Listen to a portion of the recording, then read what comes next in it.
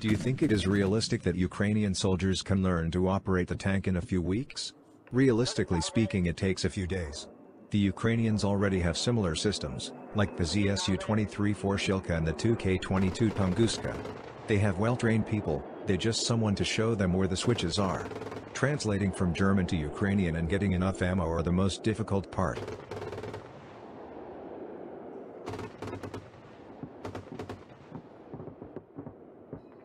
Here is what a soldier who operated such an armored device says: "I was the gunner and later the commander of this tank back in the 2000s. We shot 2 weeks at the East Sea in Putlos and Tiddendorf.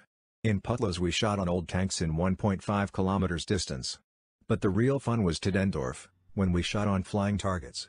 One tank shot about 10.000 rounds in 1 week. We had 4. It was a brutal experience. The accuracy of this beast is beyond your imagination. The computer calculated every shot and showed us the hit posability. No matter what angle, it never dropped below the 94%.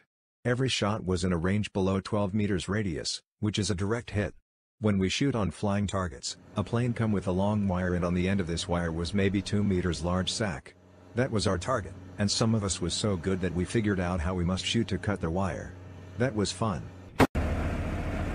Units of Germany's Gepard air defense system have arrived in Ukraine. The first batch included 3 units.